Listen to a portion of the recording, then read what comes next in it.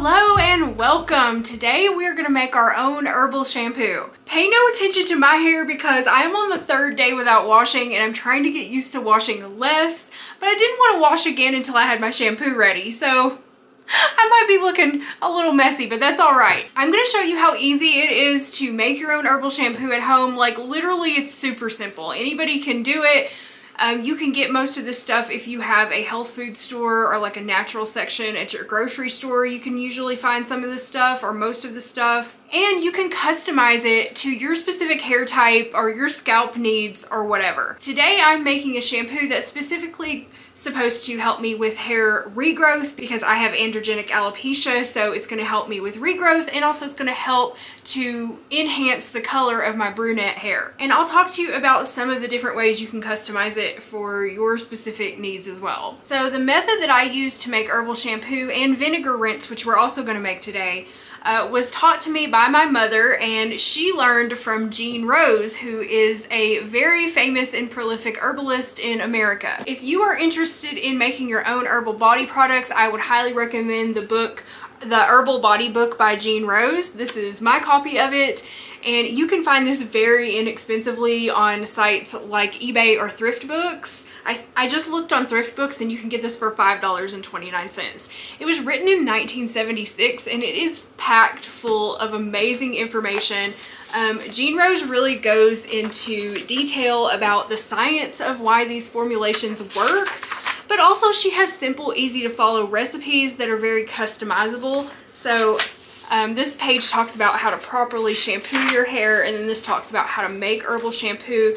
She's got different herb blends for all different hair types and different things that might be wrong, like oily hair, dry hair, dandruff, red hair, brown hair, brunette hair, blue hair, blonde hair. So yeah, there's just so much information in here. I would highly recommend this book. I'm also going to be making a blog post on my website, lifepluscindy.com, about my experience with making herbal shampoo. If you want to check that out, it should be up in the next couple days. And I will always link to anything that I talk about in the video down in the description box below, so if you want to know more, go check down there. All right, got my green tea ready. Gotta have a drink. So the first thing we're going to do is make an herbal infusion, and an infusion is just a really strong tea. You can make an herbal infusion overnight for a couple hours, but we're going to do ours for about 20 minutes, and that's really all you need for shampoo. We're going to be making an 8-ounce bottle of shampoo today. I'm going to use this glass pan to make my infusion. I would always recommend using non-metal pans. You can use enamel or glass. Here are all the ingredients that we're going to need today. I am using lavender and rosemary, but you can use any herbs of your choice. Lavender and rosemary are both good for hair loss and also for brunette hair. We're going to be using Dr. Bronner's liquid castile soap, unscented. I have an empty bottle there to store our shampoo in. I'm going to be using rosemary and lavender essential oils in my shampoo, but as always, you can use the essential oil of your choice. This little bottle right here is a natural preservative called GeoGuard Ultra that I'm going to be using to preserve my shampoo.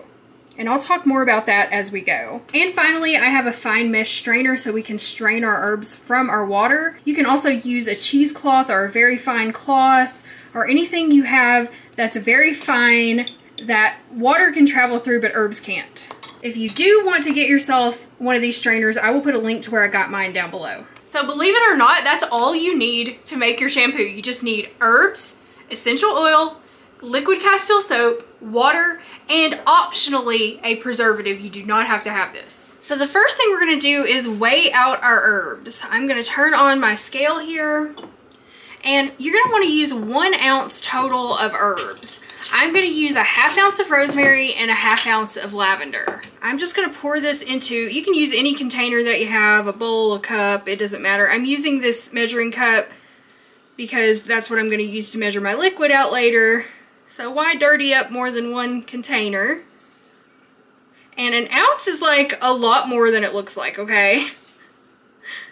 All right, that's exactly 1/2 ounce. Oh, that smells so good, that fresh rosemary. And now I'm going to weigh out my lavender.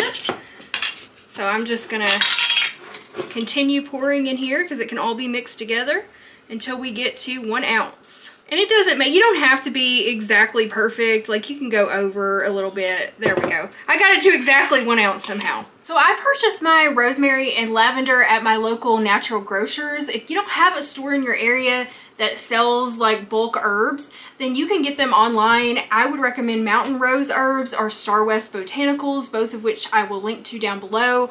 Or you can always go into your spice aisle at your grocery store and see what they have. Sage is especially good for dark hair.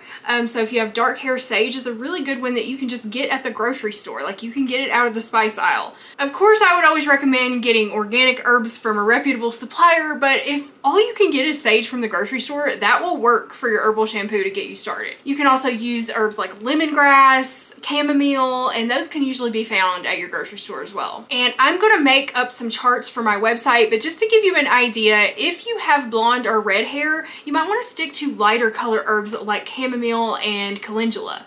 If you have dark brown or brunette or black hair, then you can stick to herbs like sage and rosemary. Some herbs can be used for all hair types, like lavender, horsetail is another good one for your hair. Red clover is good for all hair types.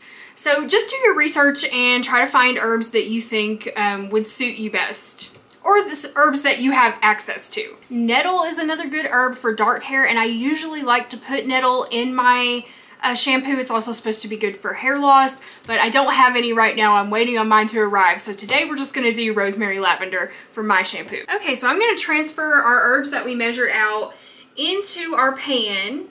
And I am thinking this pan is too small, y'all. I think I'm gonna have to switch this out. I don't think I'm gonna be able to fit all the water I need in there and the herbs, so I'm gonna switch it out for a larger pan. I bought this Corningware Vision pan at a thrift store, and I'm determined to use it for something. It is small, but I'm gonna switch it out for this enamel pan that I have instead, and that's gonna leave us plenty of room for this infusion. So then we're gonna measure out 10 ounces of spring water. I have a jug of spring water here that I'm gonna use. Now, if you don't have anything else, you can use tap water, but if you have access to spring water or distilled water even, that's a better choice. But any water will really work. Okay, so I am gonna measure out 10 ounces. I just realized you couldn't see me pouring that. 10 ounces, which is also the equivalent of 1 1/4 cup or 300 milliliters. Okay, and then we're just gonna pour that right over our herbs in the pan.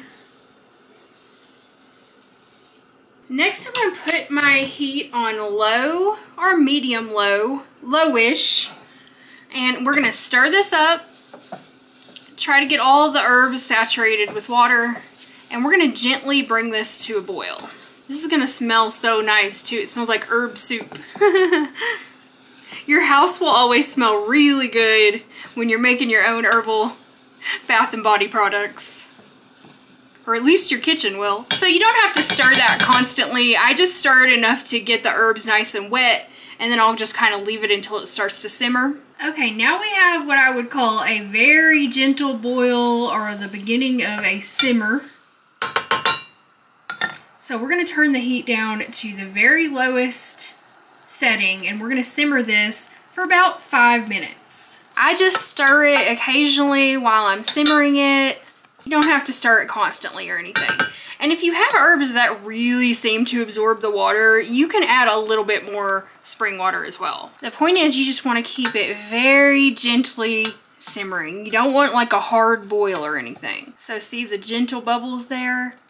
That's what we're looking for. And we want to try to keep it like that for about 5 to 10 minutes. I usually do 5. So I'm actually gonna add a little bit more water at this point because I feel like a lot of it is burning off. So I'm just gonna add a splash more. And you'll just kind of get like an eye for that after doing it. I'm gonna simmer this about 2 minutes more. I'm gonna turn the heat up a little bit just so we can bring that back up to a simmering temperature. But it's okay if you feel like your water's burning off to add more. And we are going to put this through the fine mesh strainer, so you're going to get more liquid than it looks like. I feel like I said my liquid was burning off. I meant it's like evaporating out. You know what I mean. But I just try to keep it like a soupy texture. You don't want your herbs to absorb all the water. All right, it's been a little over 5 minutes, so I'm going to turn the heat off. And then we are gonna let this sit and steep for 10 minutes. And you don't need to stir it, you can just set your timer for 10 minutes and leave it here. After our 10 minutes is up, then we're gonna strain our herbs and mix up our shampoo. That's the fun part, I think. All right, it's been 10 minutes. So I am going to strain the herbs through the mesh strainer. So the way I'm gonna do that is I'm gonna take the strainer and I'm gonna put it over I'm gonna use this glass measuring cup, but you can use any kind of like non-metal bowl, cup, container, whatever, to strain your herbs through. And again, you don't have to use a strainer. You can use cheesecloth or anything fine. All right, so I hope you can see what I'm doing. I actually think I'm gonna show you from the other side. Here we go. Now you might be able to see what I'm doing a little bit better here. I'm just doing it in the sink. We're just gonna strain it right through and get all that liquid out that we can. And you can even like push it down a little bit and try to get all that liquid out of there. All right, and now we are left with this. Let's see. It's a little less than 8 ounces of a very strong herbal tea or herbal infusion. Oh, it smells so good. You could literally drink this. It smells really good. Now, with the leftover herbs that you have in the pan, you can either put these, if you have a compost, this would be really good to put into your compost. If you don't, I just take them outside and scatter them around and return them to the earth. You can do that as well, or you could throw them in the trash can because they're gonna go back to the earth eventually that way anyway, if you don't live in a place where you can scatter them around your yard.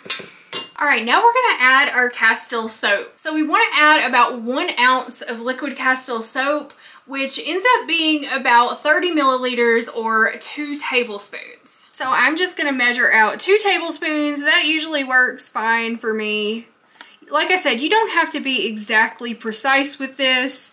It's not like it's gonna be bad if you go over or under a little tiny bit. About 2 tablespoons should do the trick. Then we just want to stir that up. It turns a nice milky brown color. It's not pretty, but it smells nice. All right, now we're gonna add our essential oils. So you just wanna add a few drops of whatever essential oil. I'm gonna probably add about 3 or 4 drops, 4 or 5 drops, however much went in there, of lavender and a couple drops of rosemary. 1, 2, 3, 4, that should be good. And we're gonna stir that up. Oh, and I forgot to say, if you want to have a little more suds, you can add more castile soap. You can add up to 4 tablespoons, and I think that would be fine. So like, we'll add 1 more, we'll add 3. So add anywhere from 2 to 4, just depending on your needs. And you may just have to play around with this and see how you like it. But I usually do, it just depends on my mood, but I usually do 2 or 3 tablespoons and that seems to work fine for me. But you can do up to like a 1/4 cup. So the last thing we need to add is our preservative. Now I just want to talk to you for a minute about this. You do not have to use this. This little bottle cost me about $20 and this is the first time I'm ever using a preservative in my shampoo. If you don't use a preservative, then you need to store this in the refrigerator or just keep a very small bottle in the shower and keep the larger container of it in your refrigerator for up to a week. Because this is basically just an herbal tea with soap in it and it will get funky just like if you left tea out on the counter for a week. You know what I mean? So you do need to keep it refrigerated when you're not using it if you don't use a preservative. Or you could just mix it all up in your bottle, keep this whole bottle in the fridge, and just take it out when you go to the shower. It will be cold, but that's good for your scalp. Get used to it. Or you can use a preservative like this GeoGuard Ultra that I'm gonna use. And if you use the preservative, this prohibits the growth of mold and bacteria and any kind of funky stuff that might grow in there. And you'll be able to keep the shampoo in your shower for months if you use a preservative. And this is a natural substance. It's just 2 natural acids that prevent anything from growing in there. The recommended usage rate is 0.5 to 1% of this per your liquid. So I'm gonna use about a ½ teaspoon of this, which is just about 1% of 8 ounces. And I just calculated that by, I did 8 ounces by 1%, which is 0.08. And then I just looked up 0.08 ounces in teaspoons, and it was like 0.48. So we're gonna do half a teaspoon. I hope that makes sense. So I'm just gonna use a little dropper to fill up my half teaspoon here, like this. There we go. Maybe I'll do it just a little under, and that's fine. Okay, and then I'm just gonna pour this right into the mixture and stir it in. And that should prevent anything gross from growing in there and allow me to keep this in the shower without it going bad for several months. Although it will not take me several months to use this. And the last thing we have to do is just transfer this into our shampoo bottle. Measuring cup. So that's why I like to use the measuring cup, because it has a spout on it. So it makes it a lot easier to pour. Now, you probably also want to use a funnel, which I do not have right now. So I'm just gonna try my best to pour this in here without spilling it all over the place. God help me. And you can already see how it's like sudsing up a little bit in there when you pour it. Once I poured the castile soap in there, it turned like a greenish brownish color, but it smells very nice. It might look like swamp water, but it smells very good, and it will clean your hair very gently. So this is a 16-ounce bottle, because that's all I have on hand right now, and it only makes about 8 ounces of shampoo. So if you want to buy empty bottles and make this, you only need about an 8-ounce bottle. So there we have it, our herbal shampoo. Now you can also put a label on this. If you're going to keep it in the shower, keep in mind you'll need something waterproof. I usually just write directly on the bottle, so I can differentiate between my shampoo and Andrew's shampoo. But right now he's using some herbal shampoo that he already has, so I'm not going to write anything on here. But once I have a bottle for both of us, I'll just write like C and A on them, so I know whose is whose. But you can always make a really nice pretty label and put like rosemary lavender shampoo, whatever. And I cannot wait to use this on my hair, y'all. And like I said, this is not a precise recipe. You can add more or less castile soap, more or less oils. You don't have to use the preservatives. Basically, the gist of it is just make an herbal infusion with about 10 ounces of water, strain that, add some castile soap and essential oil to it, and you have an herbal shampoo. It is that simple. It cleanses very gently, and if you're not used to using herbal shampoo, it may leave your hair feeling like a little bit oily. So I would always recommend following this with a clarifying apple cider vinegar rinse. That will help your hair feel normal and not have like that weighted down feeling that you get if you're going from a traditional shampoo to an herbal shampoo. Eventually that will go away, but if you've ever tried to switch from regular shampoo to herbal shampoo, you know what I mean. Like your hair can get, it almost feels oily or like heavy. If you use a vinegar rinse afterwards, it will help to clarify your hair and get any like residue that's on there left behind out. So making an apple cider vinegar rinse is very similar to making shampoo, but we're going to use vinegar instead of soap. I gotta clean out my pan because I'm gonna use the same pan. I just went outside to return those herbs, those used up herbs, to the earth and thank Mother Earth. I always say a little thank you prayer when I return something back to the earth. And it snowed outside. It is a beautiful winter night. It is so gorgeous out there. It's not snowing anymore, but there's like a light dusting of frost and snow all over everything, and it looks really beautiful. Oh, and another thing I wanted to tell you about the shampoo is that don't expect it to have like tons of suds and stuff like a commercial shampoo would, because it doesn't include any detergents or like sodium lauryl sulfate and all that kind of stuff that makes commercial shampoo suds up a lot. It is a much more gentle clean. You will get some suds, but just massage it into your scalp and it's gonna clean it really nicely. But just don't expect it to behave the same way as like a bottle of Pantene, okay? All right, once again, we are going to weigh out 1 ounce of herbs, just like we did with the shampoo. And I'm gonna do the same thing, half lavender, half rosemary. You can use the same herbs or different herbs, whatever herbs you wanna use for your hair. I'm just doing a rosemary lavender kind of thing today. And my cup is wet, but that's okay because I'm going to pour water in here afterwards and we'll get out what's left. Okay, that's a little over half an ounce, but that's all right. And then we'll fill the rest up with rosemary. And we're just doing exactly the same thing. We're gonna make an herbal infusion, but instead of adding soap, we're gonna add apple cider vinegar. Okay, perfect. Wow, I got it exactly 1 ounce. Look at me go. Now, if I was making this not for a video, just for myself, I probably would have had the infusions going at the same time, like one in each pan. But because I wanted to show you step by step how to do each thing, that's why I'm doing them separately. And like if you only have one pan you can use, you know, you might have to do them separately. Okay, so I'm just gonna leave all those herbs that stuck in there. And then I'm gonna measure out about 10 ounces again.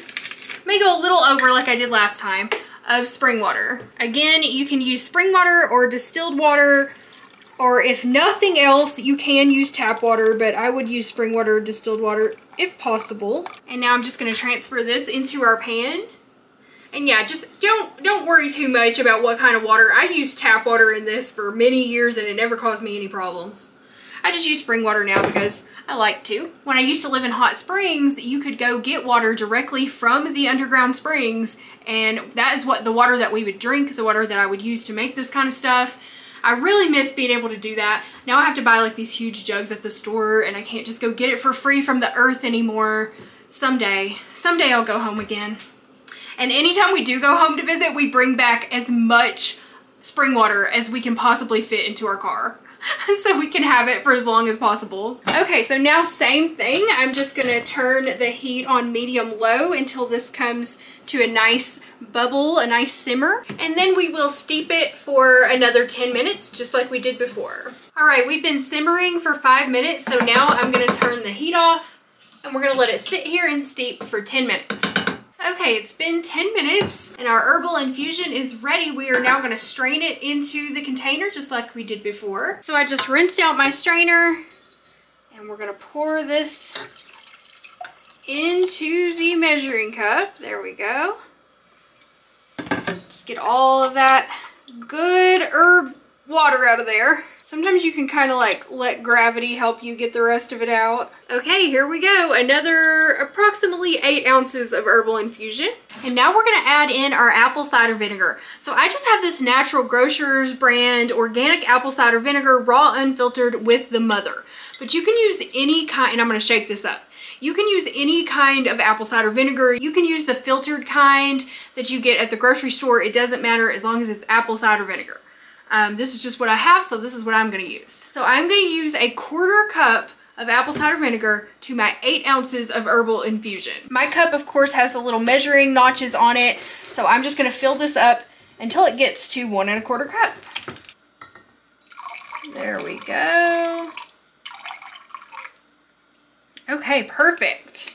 So it's 1 part apple cider vinegar to 4 parts herbal infusion. Then I'm gonna do the same thing. I'm gonna add a little essential oil of rosemary, just a couple drops. And then I'm gonna add a couple drops of lavender essential oil. And that kind of helps masking the smell of apple cider vinegar, which is very strong. And I'm gonna stir it up. If you are afraid of your hair smelling like apple cider vinegar, don't be. The smell dissipates very quickly and your hair will not smell like vinegar, I promise you. I have used this many hundreds of times and my hair has never ever smelled like vinegar. You will smell it in the shower when you're putting it on your scalp, but your hair will not smell like that once you rinse it out. I'm also going to add some of this preservative to my vinegar rinse. If you don't add preservative, then once again, you need to store this in the refrigerator for up to a week. You can also just make this up fresh every time. If you're like one of those people that just washes your hair once a week, you can just make up a fresh vinegar rinse every time and just use the whole thing on your hair. You can totally do that. I am going to be storing mine in the shower and I'm going to use this preservative. What I would used to do is just store it in the fridge and take it to the shower with me and then make a new one every week. So those are all possibilities. So once again, I'm going to use half a teaspoon of the preservative. So this preservative is really considered a specialty product. You can't even buy it on Amazon. I buy it from a company called Simply Earth. is where I get mine, and I will link to it down below if you're interested in this. But it does make any of your water-based homemade preparations last for months, and you don't have to worry about anything gross growing in them. Okay, and I'm just gonna mix it all up, and then we're gonna put it in our bottle. I'm just using another empty 12-ounce bottle. You can buy empty bottles for your homemade beauty supplies from Mountain Rose Herbs. Oops. I would recommend using a funnel for this. And don't try and pour it like I'm doing it, but I'm doing okay. We're doing all right.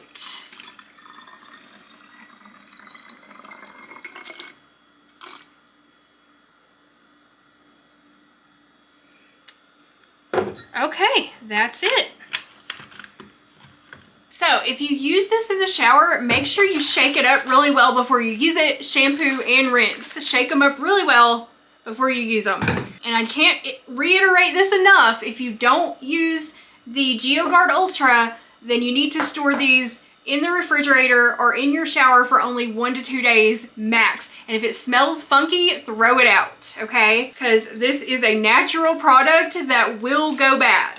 So my natural hair care routine from now on is going to be, I'm gonna wash my hair with the herbal shampoo.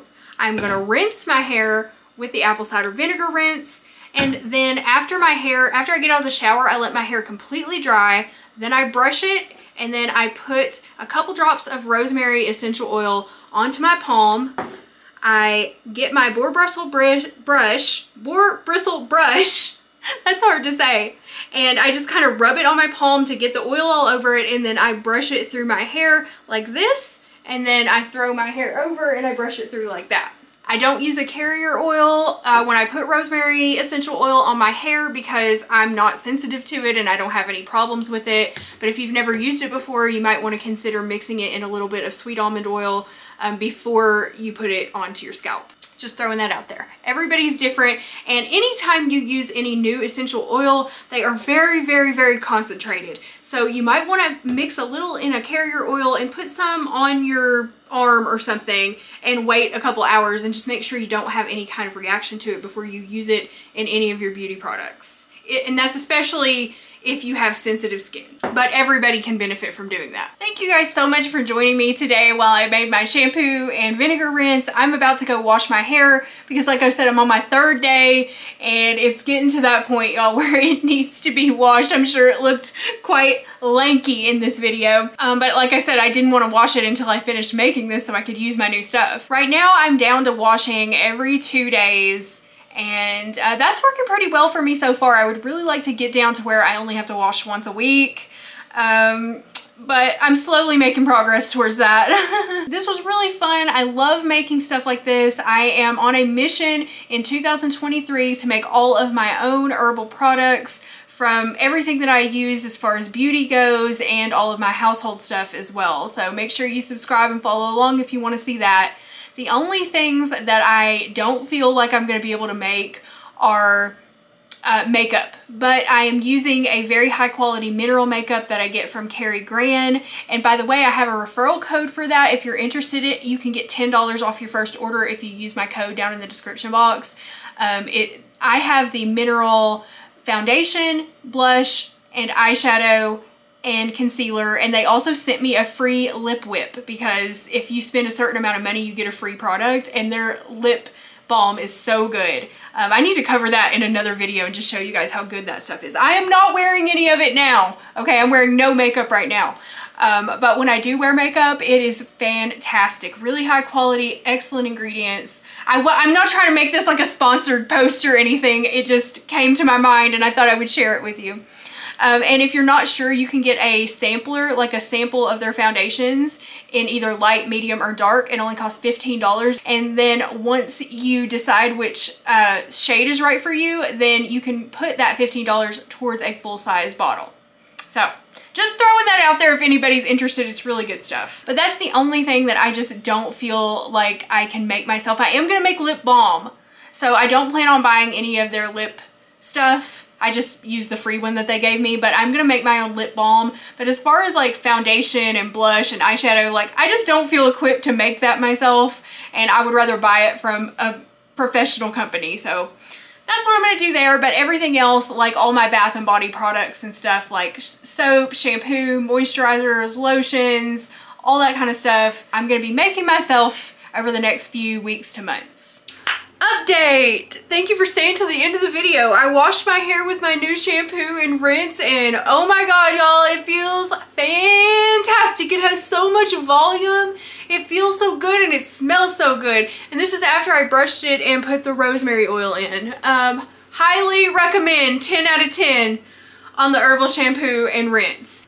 Definitely don't have any of that like residue in my hair that I've had in the past from using store-bought like natural shampoos. And that's because I use the vinegar rinse after. It just softens your hair and makes it feel so fantastic. So I know the Herbal Shampoo might look a little grungy. It looks, like I said, it looks like swamp water, but it makes your hair fantastic. It makes your hair so beautiful, y'all. And I don't have a lot of hair to work with, but it really improves it. Just wanted to give you a little update there on how nice it was to use that. So thanks again for watching, y'all. I hope you're having a wonderful new year. I hope you have a great night, and I will see you with a new vlog very soon.